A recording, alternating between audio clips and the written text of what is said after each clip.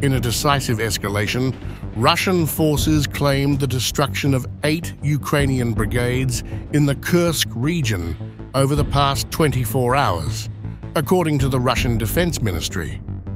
The operation, involving the Russian Battlegroup North, has dealt a significant blow to Ukraine's military capabilities as the conflict rages on with no signs of resolution. Russian troops reportedly overran Ukrainian units from the 22nd, 47th, and 115th Mechanized Brigades, the 82nd and 95th Airborne Assault Brigades, the 36th Marine Brigade, and the 103rd and 129th Territorial Defense Brigades. These defeats occurred near key settlements such as Kolmakov, Kruglenkoye, Lyubimovka, and Tolsty Lug, marking a substantial advancement in Russia's offensive. Aviation, artillery, and missile troops continue to target Ukrainian reserves in the Sumy region, contributing to Ukraine's mounting losses.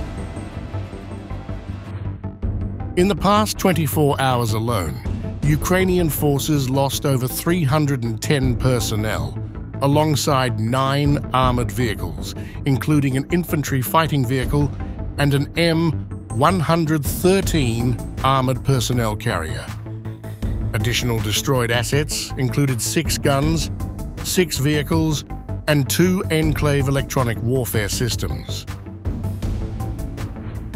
Since the beginning of hostilities in the Kursk direction, the Ukrainian armed forces have reportedly suffered catastrophic losses. More than 25,000 Ukrainian servicemen, 167 tanks, 83 infantry fighting vehicles, and 103 armored personnel carriers have been destroyed. In total, nearly 1,000 Ukrainian combat vehicles and 210 artillery pieces have been neutralized, further crippling Kyiv's operational capabilities. Russia's permanent representative to the UN, Vasily Nebenzia, underscored the geopolitical implications of Kyiv's campaign in the Kursk region. In an interview with TASS, Nebenzia argued that Ukraine's offensive had alienated the prospect of peace and exposed the aggressive nature of the Ukrainian government. By invading the territory of Russia, recognized by the global community, Ukraine has revealed its terrorist and aggressive intentions to the world. Many nations are now seeing this reality, and the Kursk gamble has only deepened the crisis. The Ukrainian attack on Russia's Kursk region began on August 6th, with heavy fighting prompting evacuations from border areas.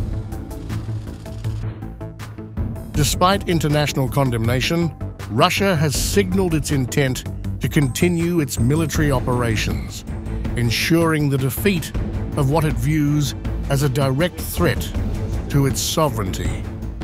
As of now, the Ukrainian leadership appears to have little recourse, facing staggering losses on the battlefield. With the situation in the Kursk region deteriorating for Kyiv, the window for diplomatic engagement continues to narrow, leaving both sides locked in an increasingly bitter and protracted conflict.